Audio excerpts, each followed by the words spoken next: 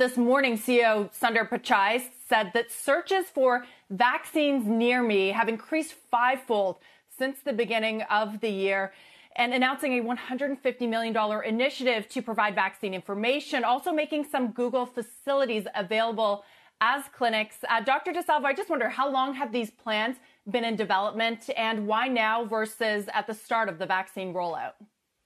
Well, we're really excited to be a part of the solution for getting the world vaccinated. So thank you for the time to share our plans and our thinking. I will tell you that we have been working on this pandemic since the outset more than a year ago, and working with governments around the world to see that we can lift up good information, quality information for people, and help wherever we can. And this is yet another way that we think we can be helpful to see that now that these vaccines have been developed, that we can help the world get vaccinated.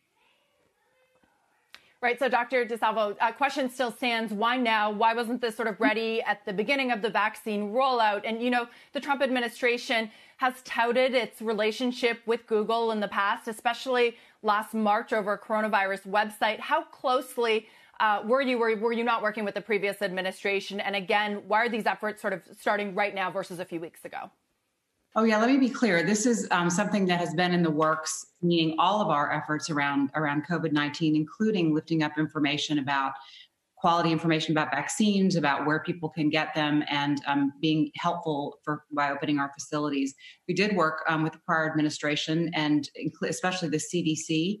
They've been a great partner in making sure that we can bring people to the quality information about how to keep themselves safe, their communities safe, all across the pandemic. And, you know, many of us are aware that the early phase of the vaccine rollout in the U.S. that started in December was really targeting those 1A individuals, people who are high risk because they're healthcare workers or they're living in nursing homes.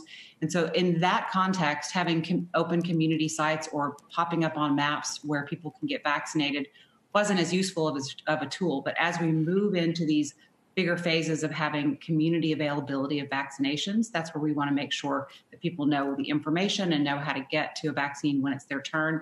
And then we certainly want to make our facilities available if that's helpful in getting as many people vaccinated as quickly as possible. Good morning, Dr. DeSalvo. Great to have you with us. It's John Fort. I'm wondering, what do you need from the private industry side to be most effective, both from the federal government and from state government? And is that level of coordination now in place, or is it something that you're hoping to see in the coming weeks? Yeah, you know, this is such a great question, because at the heart of all this pandemic response has been a public-private sector partnership. Part of my career I spent in public service at the local level, but also at the federal level in public health. And so I learned then, and I know now, that everybody together is how we're going to create solutions and how we can end this pandemic. So for us at Google, we know that people are coming to us every minute of every day around the world to get information. We don't need to create that information, but we certainly need to help lift up what local governments, what the CDC and others have as that quality information. So when people come to our services like search, like YouTube, like Maps, they find that information that public health authorities want to get.